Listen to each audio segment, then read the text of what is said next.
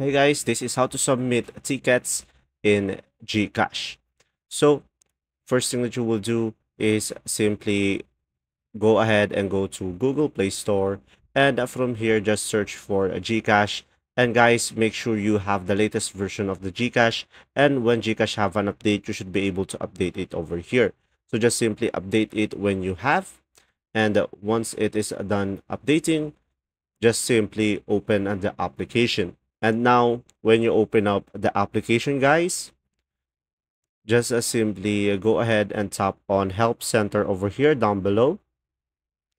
And after that, you will be redirected to the GCash help center, and just simply tap on chat with GG down below. And from here, guys, just type it over here, create a ticket, and send it.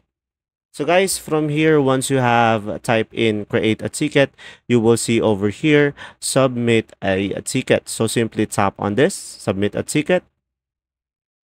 And after that, as you can see over here, just simply provide the necessary information like your email address, your GCash registered phone number, your country where you registered your GCash account, your mobile number, guys, and the concerned category, which is very important.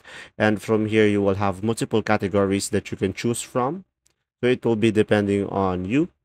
And down below, just simply provide the details so they can help you out more, and just simply provide the description over here on what is your problem.